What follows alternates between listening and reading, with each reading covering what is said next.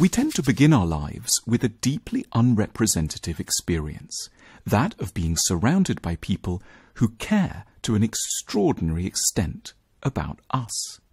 We look up from the dreams and confusions of early infancy and may find a smiling face or two observing us with the utmost tenderness and concern.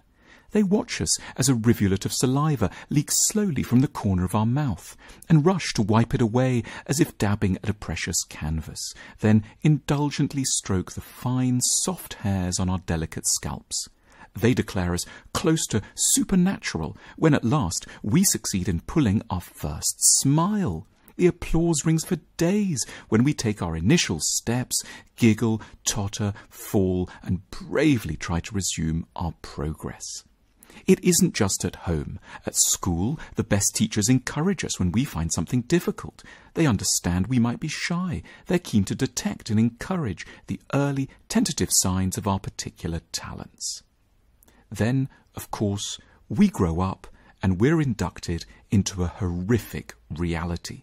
We exist in a world of astonishing indifference to almost everything we are, think, say, or do.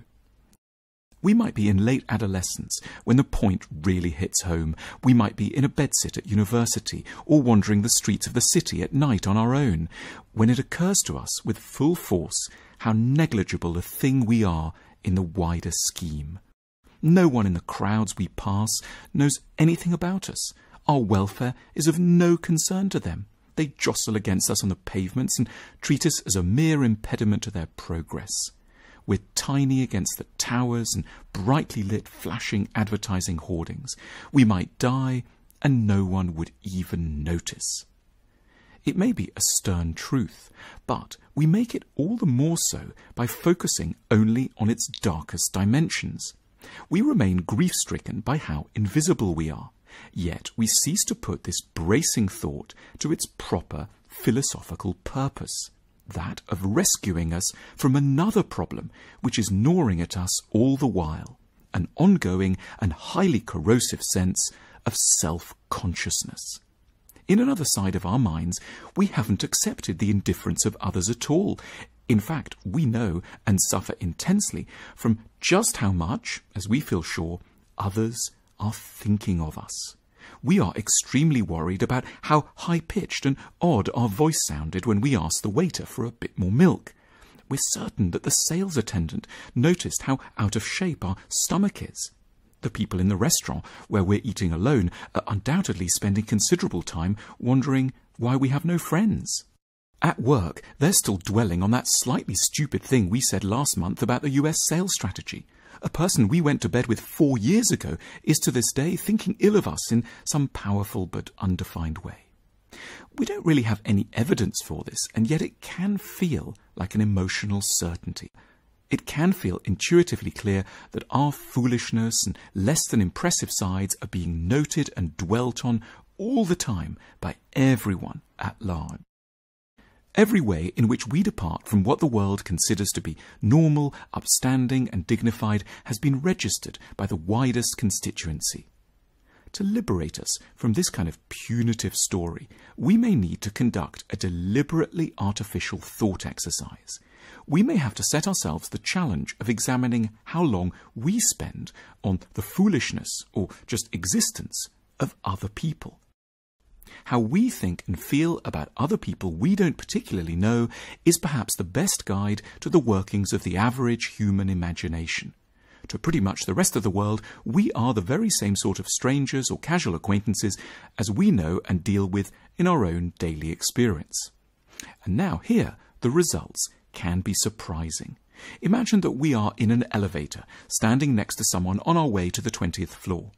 They think they know that we disapprove of their choice of jacket. They think they know that we should have picked another one and that they look silly and pinched in this one. But in reality, we haven't noticed the jacket. In fact, we haven't noticed they were born, or that one day they're going to die. We're just worrying about how our partner responded when we mentioned our mother's cold to them last night.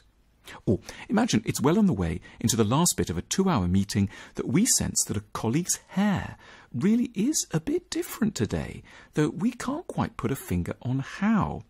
even though they spent a small fortune on their cut and thought intensely about the wisdom of visiting a new salon. In other words, when we take our own minds as a guide, we get a far more accurate and far less oppressive vision of what's likely to be going on in the heads of other people when they encounter us, which is, in the nicest way, not very much. This kind of news is both very bad and strangely good. On the one hand, no one may notice when we die. On the other, they're also sure not to have noticed when we spill some orange juice down our front or do our hair the wrong way. It's not that we or they are horrible. Our lack of caring isn't absolute. If we really saw a stranger in trouble in the water, we would dive in. When a friend is in tears, we are sympathetic. It's just that for the most part, we need to filter. Our everyday lack of care occurs for a perfectly sane and forgivable reason. We need to spend most of our waking energies on navigating and doing justice to our own intimate concerns.